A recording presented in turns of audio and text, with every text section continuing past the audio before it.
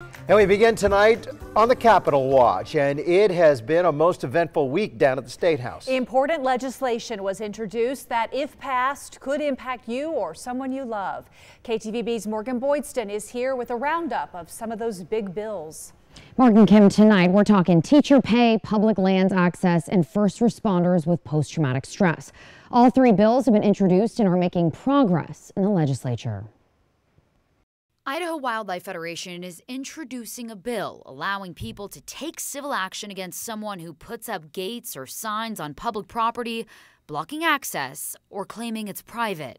I know that there are many people from around the state, whether they mountain bike, ATV, hunt, fish, pick berries, hunt morels. They are interested in coming and saying it's time that we create this law. It's an amendment to an existing statute. Blocking access on public roads, lands, or streams is already illegal, but currently can only be taken up criminally. By providing a civil remedy, which is found in other places throughout Idaho code, we can allow for swifter justice, we can save counties money, and we can hold those accountable who are willing to take public land from the public.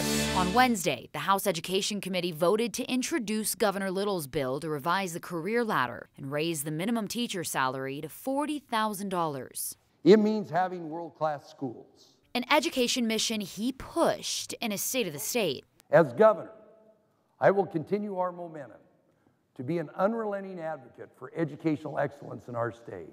Proposed increases would be implemented over a span of 2 years. And passing the full Senate floor Tuesday, a bill that would change workers' compensation for first responders. It would be amazing if this bill would pass. So those suffering from post-traumatic stress would be financially covered.